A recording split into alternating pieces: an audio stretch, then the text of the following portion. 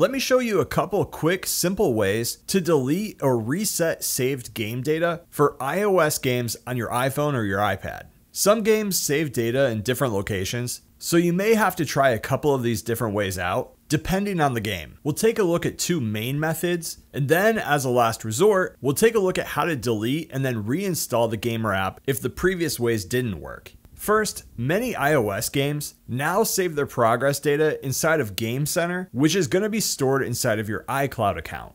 To find this, first, open up your Settings app. Once you're inside of Settings, tap your name here at the top. Next, in the second section, you'll see iCloud. Choose this. Give it a second as your iPhone's figuring out your iCloud storage, and once it appears here at the top, choose Manage Account Storage. Now inside of here, you're going to see a list of all of the games and apps that uses your iCloud account as its storage device.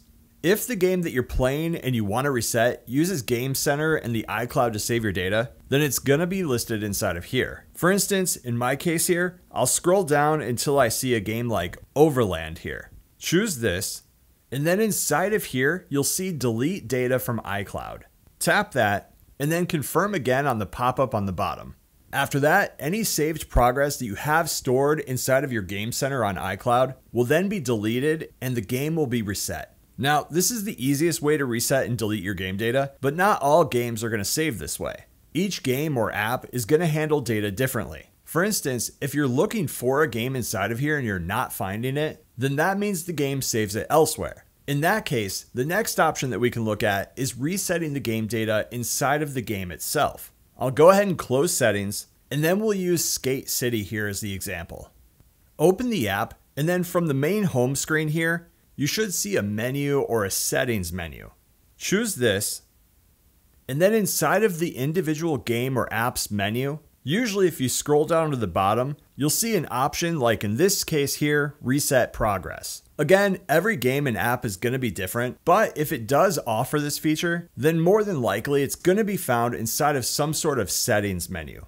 I can go ahead and tap Reset Progress here, and then again confirm on the next window. But what happens if you've looked everywhere inside of iCloud and the game or app itself and you still can't find this? The final option that we'll look at is deleting the app completely from your iPhone and then reinstalling.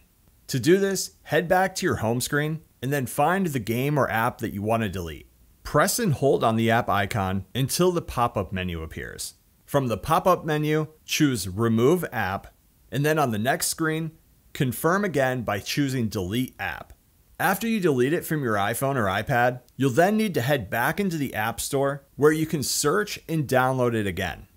If for some reason none of these options have worked, and you're trying to reset your progress on a game like Clash of Clans here, you may actually have to try a different option. The reason you aren't able to reset is because they save your data to their own servers attached to your email or whoever set up your account originally. In this case, with this game specifically, you'll need to sign up for a new account with a new email. So the same step as before, we would just delete the app from our iPhone, reinstall it, and then when you open it up again, sign up for the new account. Just make sure that you're not using the same email that you used to create the last account with.